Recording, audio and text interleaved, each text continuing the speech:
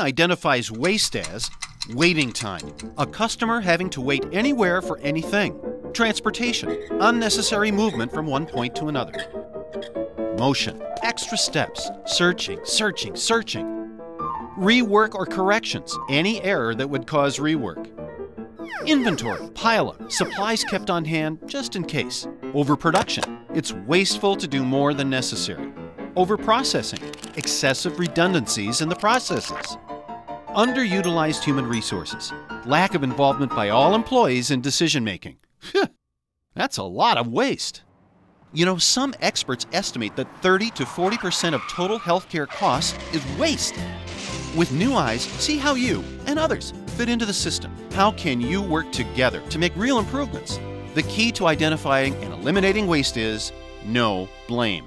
Lean is not about blaming individuals or departments or anything for things that happen. It's really putting things on the table so that everybody can understand them. We work together, come up with ideas, and then we put these countermeasures or actions in place. So it's no longer this, it's your problem or her problem or his problem. It's our problem.